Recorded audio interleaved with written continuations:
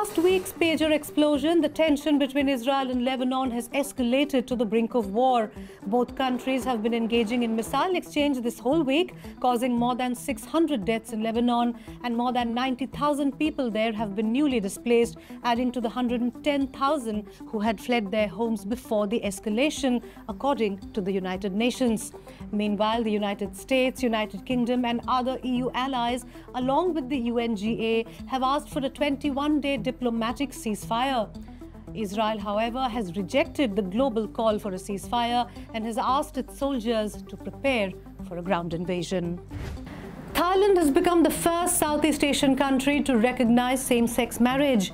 The bill cleared the Senate in June but required royal endorsement to become law. It was published in the Royal Gazette on Tuesday and will come into effect on the 22nd of January next year. Activists hailed the move as historic. It masks the culmination of years of campaigning for marriage equality. Prime Minister Paetongtarn Shinawatra posted on X, "Congratulations on everyone's love. #LoveWins."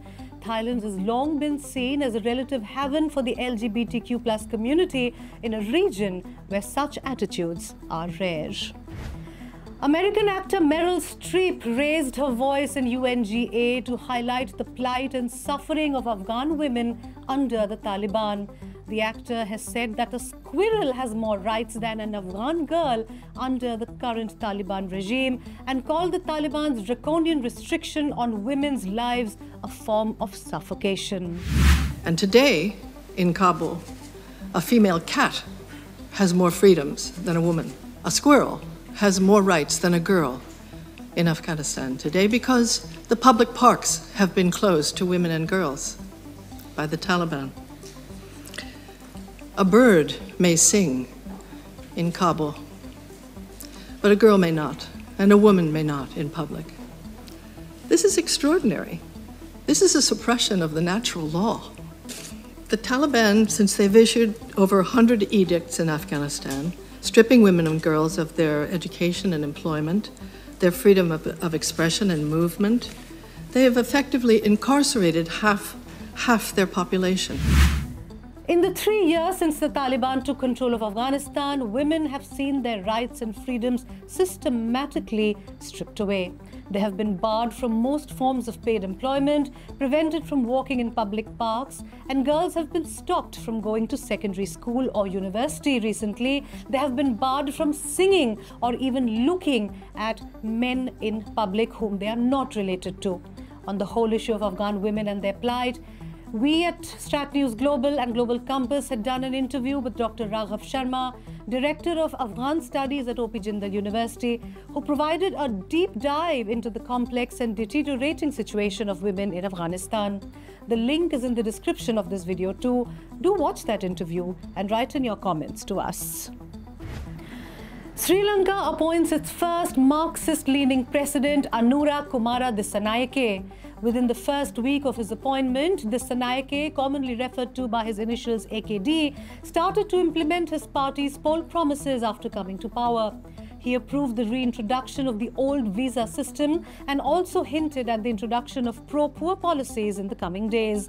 Dissanayake has also directed the allocation of luxury vehicles used by the government authorities for essential services. Coming from an anti-India and pro-China alliance, the new president has maintained his democratic stance on continuing a healthy relationship with India. Shigeru Ishiba won the race to become Japan's next prime minister on Friday.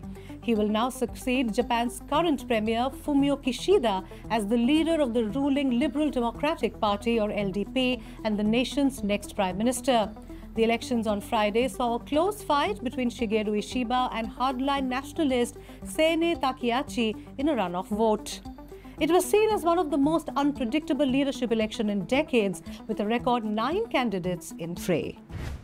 Hello. You're with me on Global Compass, the weekly show that updates you on all that has been happening around the world.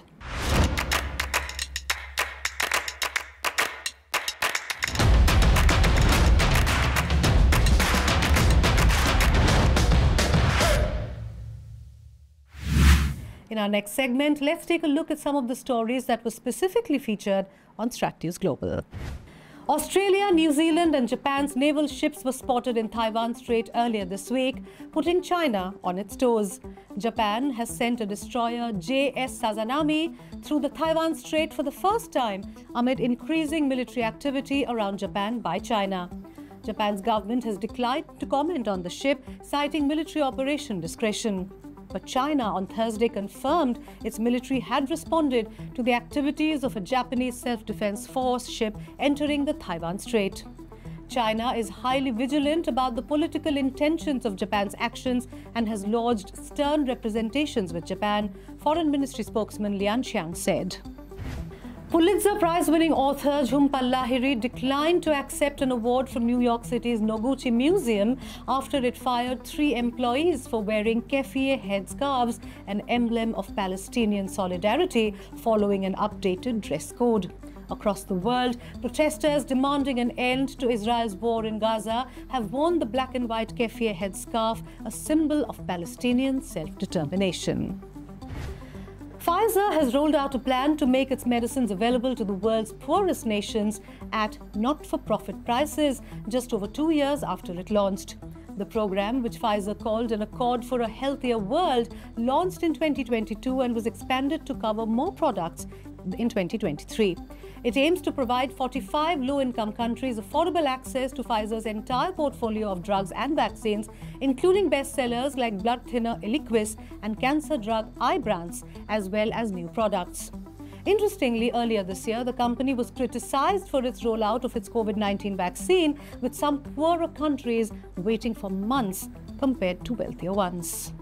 The Kremlin announced on Thursday that adjustments to Russia's nuclear weapons doctrine, as outlined by President Vladimir Putin, should be viewed as a clear warning to Western nations. Putin had stated that Russia could resort to nuclear weapons if struck by conventional missiles, emphasizing that any attack on Russia supported by nuclear power would be considered a joint assault. The changes to Russia's nuclear doctrine came in response to discussions in the United States and the United Kingdom about whether to permit Ukraine to use conventional Western missiles against Russia. According to Kremlin spokesperson Dmitry Peskov, these adjustments will send a definite signal to the West about the consequences of their participation in any attack on Russia, even if the attack does not involve nuclear weapons. Ahead of the 2024 US presidential election, India's Prime Minister Narendra Modi attended the Quad meeting in Wilmington in the United States. In his trip, he attended the Quad Leaders Summit on September 21st, addressed thousands of members of the Indian American community in Long Island on September 22nd, and spoke at UN Summit of the Future on the 23rd.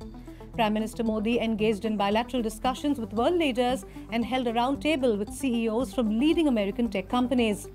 Emphasizing upon ongoing global conflicts, Prime Minister Modi highlighted that Quad is not against anyone but supports a rules-based international order, respect for sovereignty, and peaceful resolution of disputes.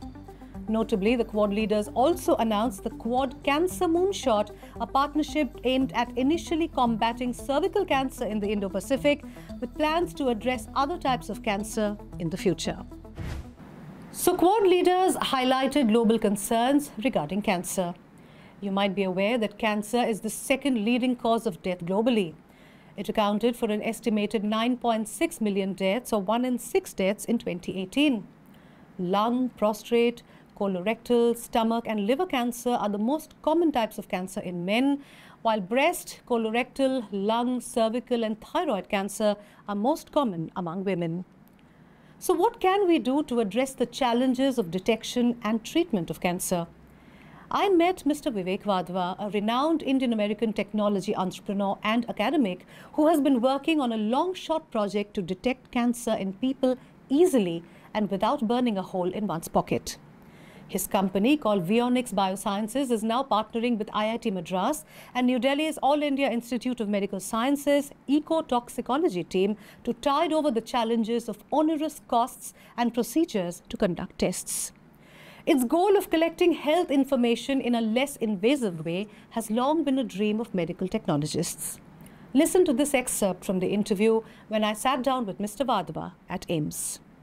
you're aware of the load of disease, the load of illness that we have. If we were specifically to talk about India also, the amount of poverty, the amount of waterborne diseases, diarrhea, measles, dengue, malaria, year after year, and not to mention cancer. Cancer is one of the leading killers, all over the world.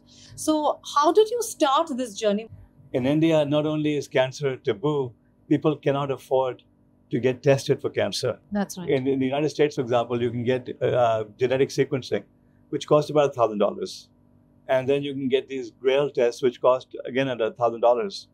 $1,000 is nothing in America for getting medical treatments. In India, very, very, very few people can afford it. So the suffering is immense. So I started looking into why there hasn't been any revolution in medical diagnostics for the past 50 years. Even Theranos, if you remember Theranos, the fraud, $1.4 billion fraud, they were supposed to revolutionize medical diagnostics, but it was more of the same. It was essentially immunoassays, as they're called, where you take a drop of blood, Theranos had 1 drop of blood, break it into little buckets, and then you test it with different reagents. Right. That's the state of the art. And then you have mass spectrometry, very advanced equipment in which you ionize a sample, measure mass to charge ratios. And then you have genetic sequencing. There's no other breakthrough. So I started looking into that, and I realized that the fact that I didn't know anything about medical diagnostics gave me an advantage because I wasn't burdened by the techniques of the past. So in how many years will an Indian woman be able to get herself screened for cancer? Okay, so cervical cancer, breast cancer? I mean, right now the goals are more tactical. We're at the Center for Clinical Active Toxicology at AIIMS. There's a pandemic across India of metal poisoning. What's happening is that as industry moves into small towns and villages, they're polluting the environment. As climate change happens, all sorts of new minerals are going into the environment, into the water supplies. And the tests required for things like cadmium and God knows what other metals and so on, they are either unavailable or extremely expensive, not available. So this is a problem that they have here at AIIMS. So I'm going to solve that problem first. My goal is within the next 6 months to have a device here by which they can do do the same things they do with their advanced medical equipment in detecting metal poisoning in urine, also in breath. And then, so my goal is to have a device here by which they can start doing screening for metal poisoning, and then in 2025 also some of the other common diseases in India, such as tuberculosis. That's what I want to do. Cancer is my ultimate goal, but for that you need to do blood, and we need a lot more technology development than the low-hanging fruit, which is metal poisoning and volatile organic compound detection. That's my 2025 goal. Are you not worried? Are you not worried about how the big pharma companies or how the other companies in India? I've met the Prime Minister twice. Modi has told me that he will do everything. He said the country will do everything they can to support me. Okay. So he's pledged his support. All right. And then Ajay Sood, this principal scientific advisor, Rajesh Gokhale, Secretary of Biotech, they've been going out of the way to help me. Okay. So I'm not worried about India stopping me because India has no industry to protect. It's back home. I hope the Americans don't disown me. You can watch the entire interview exclusively on Strat News Global on Tuesday. Please write in your comments. Don't forget to like and share this video so that more and more people are aware of such efforts. I do hope you have subscribed to this channel and have made sure that your friends and family who are interested in foreign affairs have done so as well. And it's time to wrap up this week's Global Compass. But before we let you go, here is a glimpse of mariachi artists who gathered to celebrate one of their most iconic cultural expressions with a mariachi marathon in downtown Mexico City. Mariachi lovers sang along with the artists to some of the most renowned songs of this music genre, carrying umbrellas to protect themselves from the sun. In 2011, UNESCO added mariachi music to its intangible cultural heritage list. Here are a few glimpses from that performance. I will see you next week. Till then, take care.